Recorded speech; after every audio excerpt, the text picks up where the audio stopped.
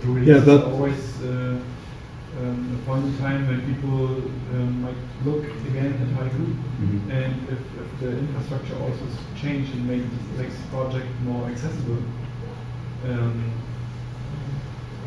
I mean, that's still not an argument for doing the release because of having done the switch, but anyway. That's right. I mean, it doesn't hurt. I mean, I don't want to keep them separate, but it doesn't. What salary you need for release? But then we also don't want to just make a release like 2 months after the switch and then figuring out something that doesn't scale and people just try it and see it's slow or something and then they walk away. So what would be slow? Trust me, nothing is slow about that setup. Yeah, okay. I mean, we were working with Subversion. Yeah. Yes. Actually, the latest version of Subversion it's much faster than good job. They actually finally made the single .svn I'm really happy the cat is now more dangerous, but I'm still going to go with the tiger. One of the things about Git is the distributedness. You have Subversion, one person, the one that owns the repository, he owns the code, he manages it. Now with Git, everyone owns the repository. And what you said about a release, someone's going to have to say at some point, like this point in time, this point of updates is going to be our release. And that's, I think that's for, you know that this can all go together, and then at some point you have this knob that people can again start up from. But who's going to be able to say, this time my repository, this is our new release? No, I don't think. I think you're not really getting, because there is going to be one central repository, and everybody, all the core developers, can push into that. So there's not like Linux where Linux pulls what he wants, but it's a shared responsibility. And in the previous release processes, we had a release manager, and we will branch off, and we can either decide that he's the only one who can pull in for the specific release for the final fixes, or then that's already been done. Yeah. But still, it's pretty much the same problem, the different disguise, which is somebody will have to say, we need to release now. Yeah. And that Soon. yeah, soon, really soon. Any other questions, suggestions? How is the simple effect recognizing people as committers versus people who supply patches and this and that? Well, it's going to affect it this way that we will be able to see much more of a person's development skills, whatever, because for each external developer it's very easy to do a lot of work in their GitHub repository. That means we have a lot to look at, not just a single bloody patch sitting in track. And you don't only see the final patch, you see the mistakes in between. Yeah, you're right. You're right. And so it should be easier to get a more informed idea about people. So I guess in the end it will probably mean that we will get more conservative and giving people commit rights to the central repository, but we will probably get more developers. So in the end, we will, by the numbers, we will probably get more. At least that's what we hope to reach with that kind of model. Yes. I'm just interested how the problem of a patch becoming obsolete because it's sitting on track is different to a feature branch having been worked on for a duration of time, and then the work stops there because nobody pulls it into the main repository. How is that work becoming has less of a chance of becoming obsolete than a patch sitting on track? That's because the patch in track is dead. I mean, it's an export.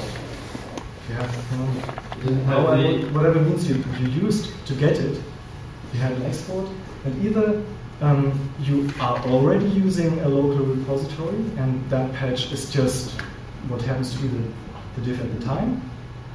And after waiting a day, you got fed up and you continue to work, and it doesn't really matter if it's a GitHub repository, a public one, or just a local one. You can continue to work on it. You have your commit, your changes, and your commit messages, so you know what's going on. You just keep on working, and then 1 month later, somebody says it doesn't build, and then you can say, well, here's the next patch. And it's just like that.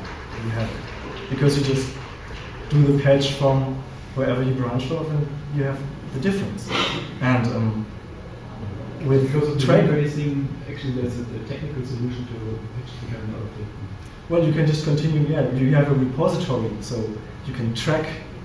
You have a, well, what do if you send a patch to track?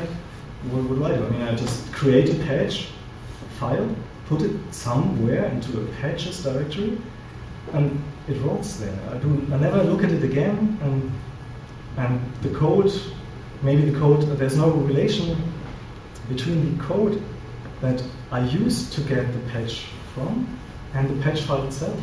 Actually, that's not entirely true, because if you do the patches with SVN diff, you can actually see from which Oh yeah, it was made. That's right. But But the now, problem is I don't have that. Yeah, but revision. what's new now is that the patch itself, or the I don't know how it's called, the GitSub patch in material is called bundle. It knows to which point in the tree it needs to attach. So especially, so if you apply this patch in your local repository, basically you get a side branch. They can say either rebase, so try to put on top, or merge. But whereas with the SVN patch, it would just always try to go on top, and if it didn't, boom. And the other side, of course, is that what you just referring that the rebasing mechanism, like if the patch has been rotting and all of a sudden some internal developer says, "So I'm interested, it just doesn't work," or "Please change this," and we can apply it. Then it's really easy to use Git rebase to get to the current state of the master, and then just hopefully the tool does it for you automatically. If not, you need to do a merge commit. And then unless you actually already merge the well, text don't do that. Well, yeah, but I mean, if you want to continue working.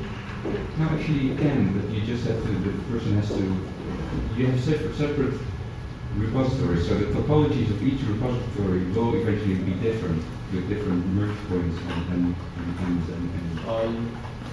Or you mean you need to start another branch from this one and merge them? Or I mean, that's the discussion about do I merge or do I rebase? And I think one important thing is keep it separate. You need, you should use, if you have a branch, like if I'm working new to Haiku and I'm working on a small thing really, and I just put that patch into track or do a pull request, and then I would use that. I would only apply rebasing to that branch because I can't even merge into any master because I couldn't push. It doesn't make sense. I need somebody else to merge. If I merge that into Haiku's master that I have cloned, I basically, well, it doesn't really work. I mean, I can't pull anymore. yeah.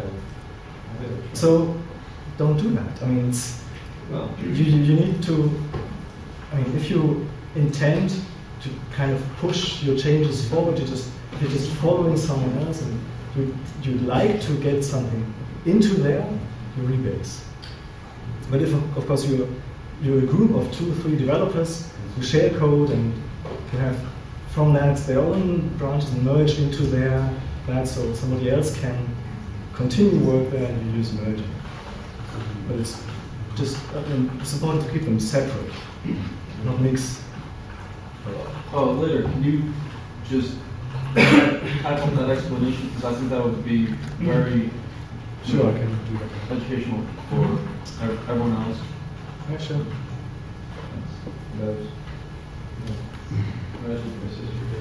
Everyone knows the difference? Raise your hands.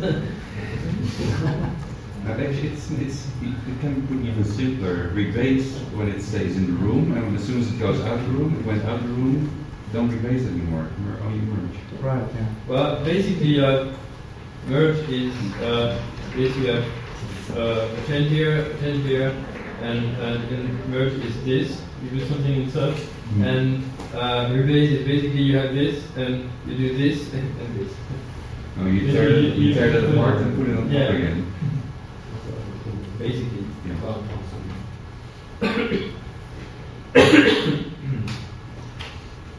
Okay. Now we're done again.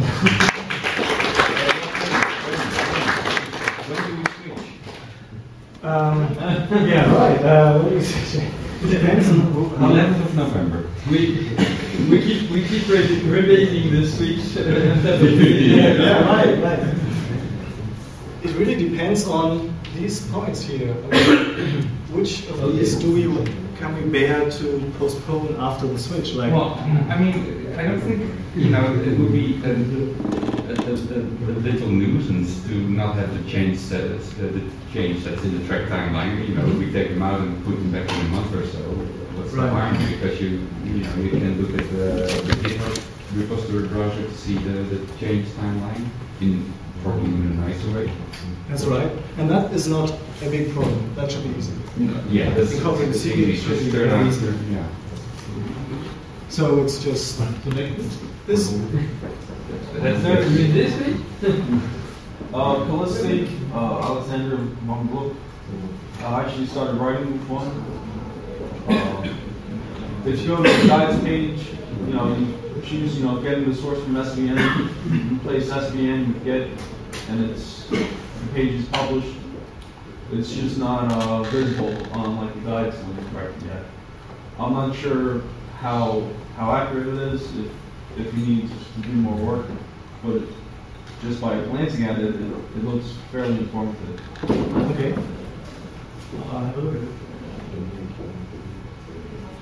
So, yeah, apart from that, I think we could switch next week. Or, well, not during the code sprint, I think.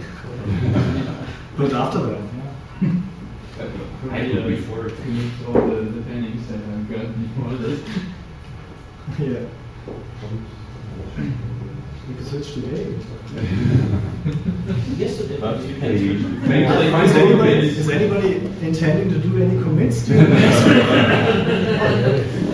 Wait.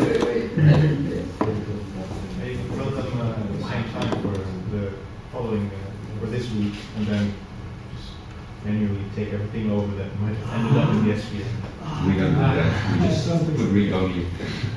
Your commit is read. Okay. Pretty standardized.